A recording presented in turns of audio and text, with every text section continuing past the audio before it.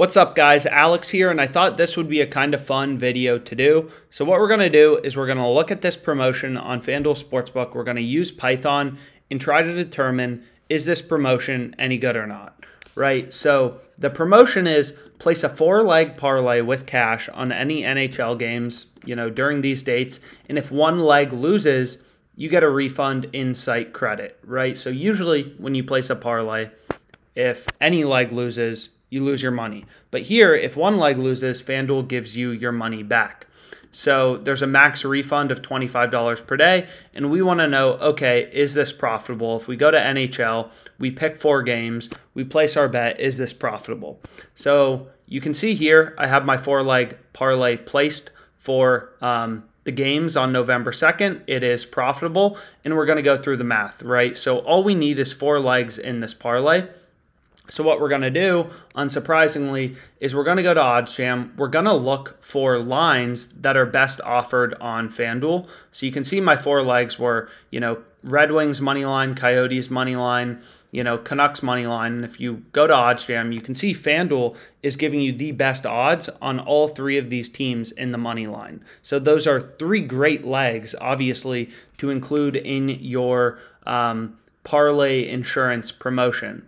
So what we can do is we can switch over to this, and we can see my 4 legs here, right? I also got Maple Leafs minus 1.5, puck line plus 152 odds on Fanduel. You can see, Fanduel is giving you the best odds on it. This is why line shopping is really, really important. Is the difference between plus 140 and plus 152. It adds up, especially if you're betting on sports every week, every day.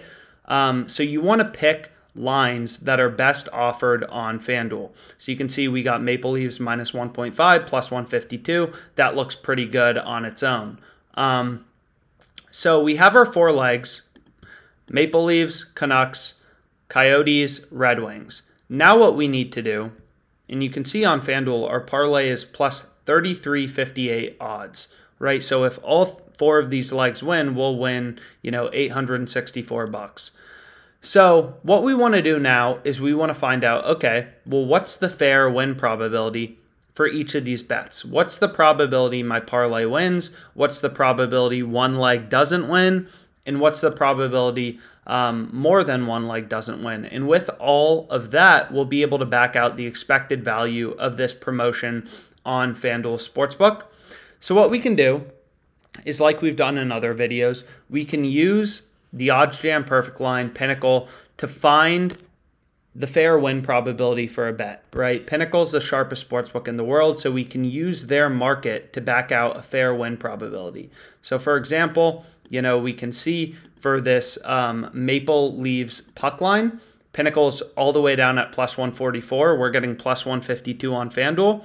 And if we put in Pinnacle's market, plus 144 minus 163, and we remove the VIG, right? That's how sportsbooks make money. They charge the VIG. So what you want to do is you want to remove the VIG, remove the juice, and find fair odds, the break-even probability on the sportsbook, which would be plus 151 minus 151, implying a win probability for this bet of 39.81%, right? So here we can see, our Canucks puck line minus 1.5 should win 39.81% of the time, according to the 0 VIG line from Pinnacle, once you remove the juice, once you remove the VIG, right? So you just put in Pinnacle's market. So here's the Maple Leafs one. You can do the same thing for the Canucks one. You can see we got plus 102. Pinnacle's market plus 102 minus 114. If we put that in here, plus 102 minus 114, we get that the win probability for this bet should be 48.17 with fair odds of plus 107.61. So we can do that for all the different things we bet. So we bet the Canucks, we bet the Coyotes plus 202. You can see Fanduel is giving you pretty good odds on the Coyotes versus the Flyers. Tomorrow, Pinnacle's only giving you plus 188. And you can go through and you can check all the different bets we have and get the fair win probability, removing the VIG from Pinnacle's market. So now we have, the 4 legs to our parlay. We have 4 win percentages. Again, this is literally just removing the juice from Pinnacle's market and getting that fair win probability right here from the no vague fair odds calculator. So we have 4 bets, we have 4 win percentages. So next, what we want to figure out is, okay, what's the fair win probability for our entire parlay? So none of these bets are correlated, right? Red Wings winning has no correlation to Coyotes winning.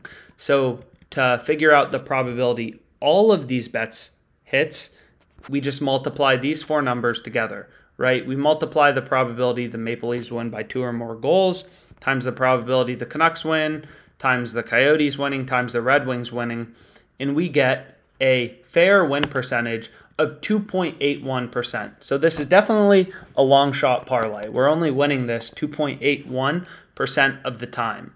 And that implies, if we just want to use, an odds converter, so we can go to OddsJam, we can go to odds converter, and if we put in 2.81%, you'll see, 34.58 odds. And due to rounding, it's a bit different, but that is the fair odds for this parlay. So Fanduel gave us plus 33.58, but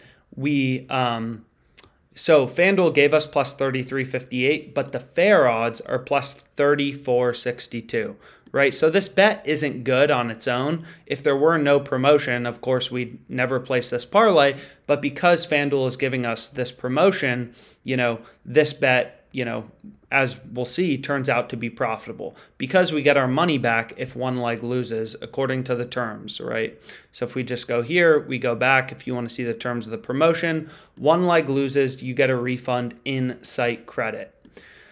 So we placed our bet, $25, these 4 teams winning. So if our bet hits, we have a profit of $25 times 33.58, right? So that's just the winnings from our parlay if all 4 of these legs is to win.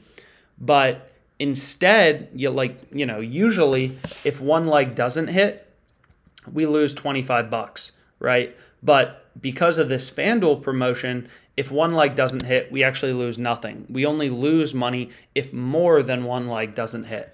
So if 2, 3, 4 legs don't hit, we lose 25 bucks. If one leg doesn't hit, we lose nothing. And if all of them hit, of course, we win $839.50.